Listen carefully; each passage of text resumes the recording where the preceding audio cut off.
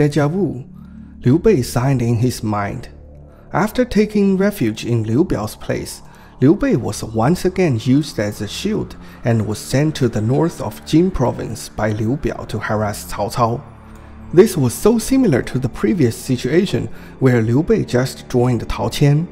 Cao Cao was busy eradicating Yuan Shao's remnant forces in the north and didn't have the time to deal with Liu Bei himself, so he sent Xiahou Dun, Yu Jin and Li Dian to fight against Liu Bei. The two armies confronted each other at Bowang. Would Liu Bei, who had been repeatedly defeated, lose this battle again?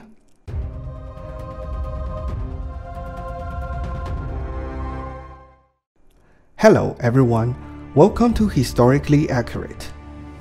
When a person hits rock bottom, he or she always eagerly hopes that someone will help. Liu Bei was no exception.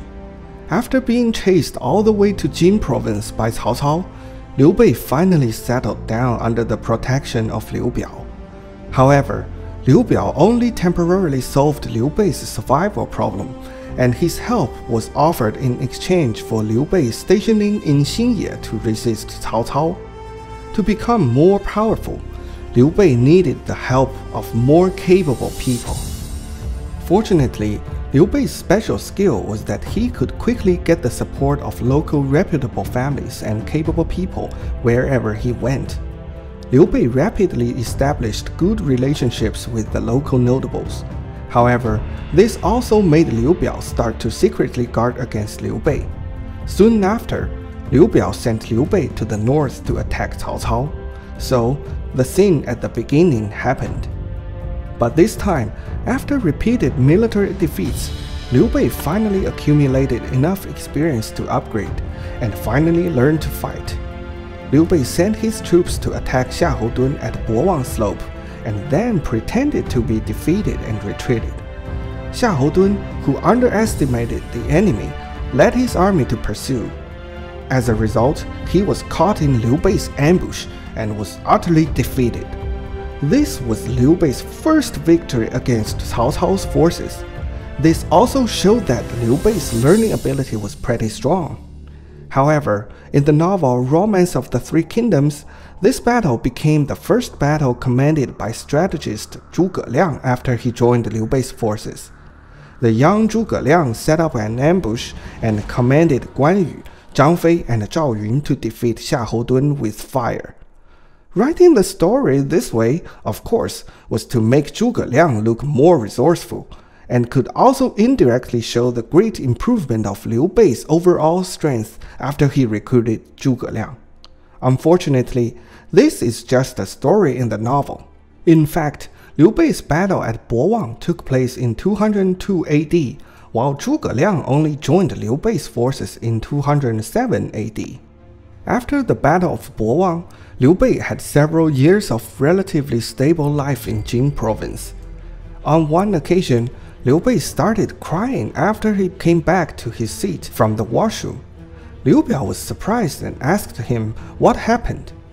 Liu Bei said, "I used to fight on horseback all the time.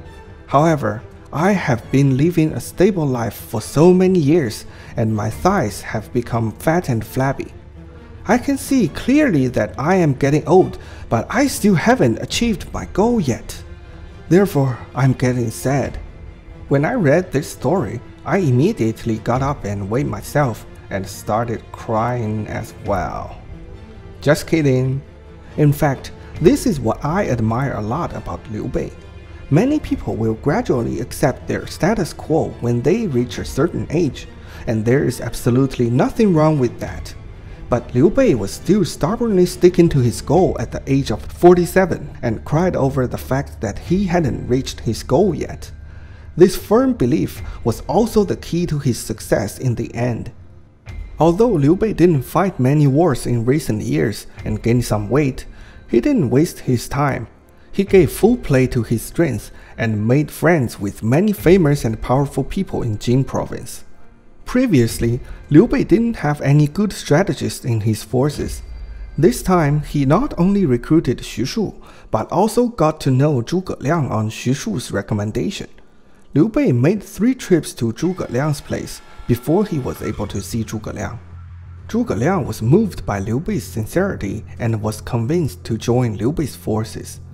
This is a famous story of 3 visits to the thatched cottage.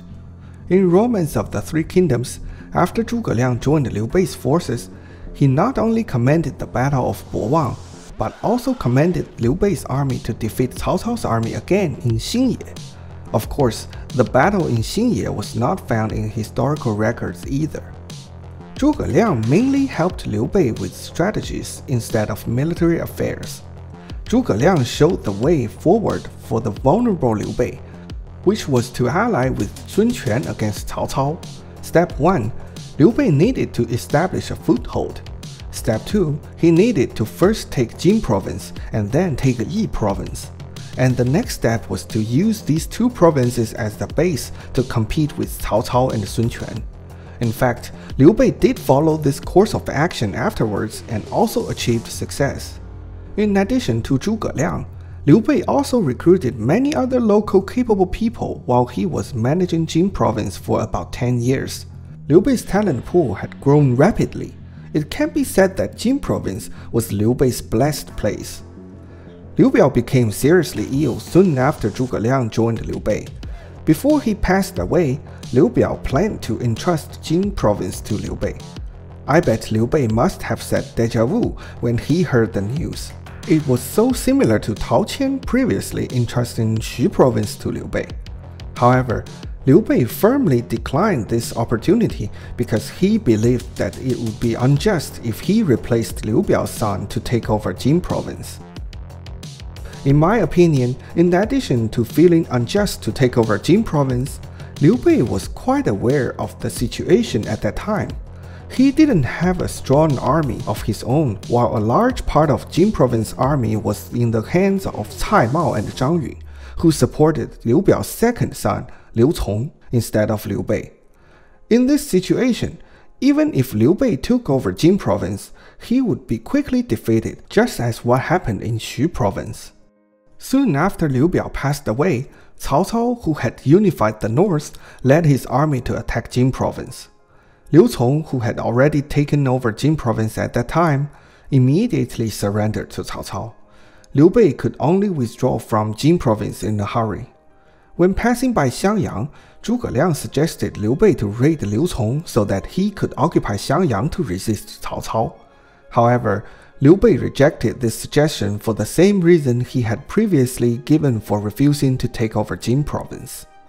During Liu Bei's retreat, Liu Cong's former subordinates and a large number of people voluntarily followed Liu Bei to evacuate. This was because Cao Cao had previously massacred all the residents in a few cities he conquered, while Liu Bei was known for his benevolence and righteousness.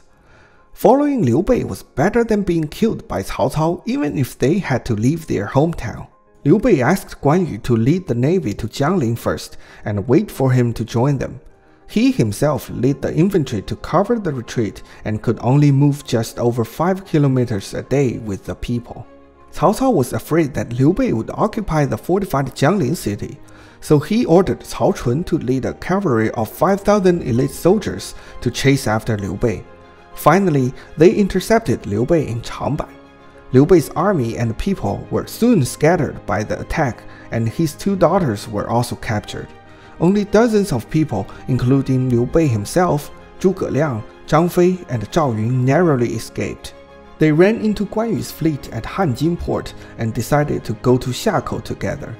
Xiakou was guarded by Liu Biao's eldest son, Liu Qi, and his over 10,000 soldiers.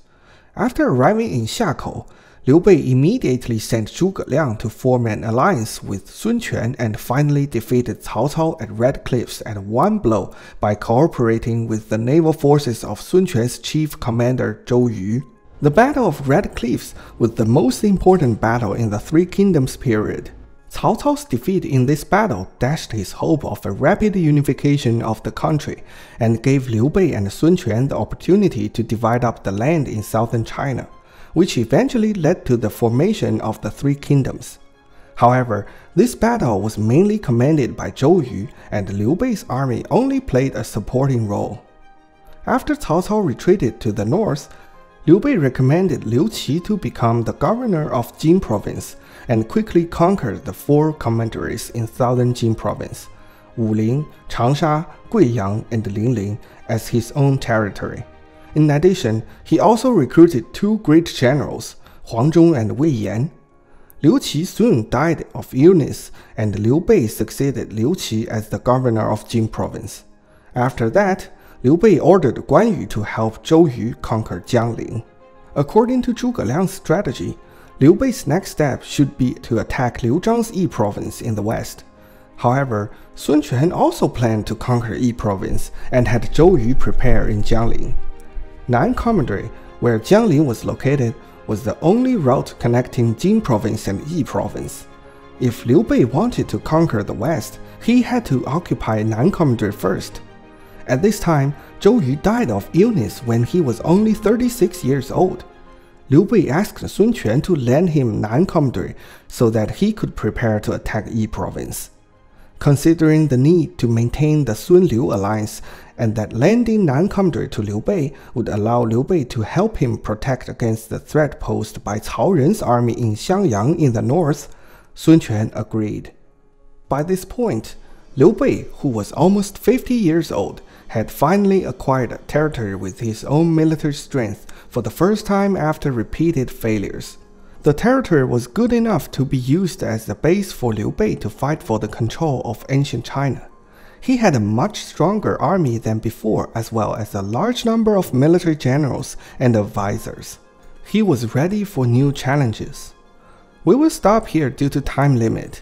I will talk about how Liu Bei defeated his lifelong enemy Cao Cao and became the emperor in my next episode. If you have any thoughts and suggestions, please leave your comments below.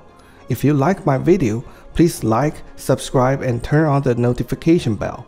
See you next time!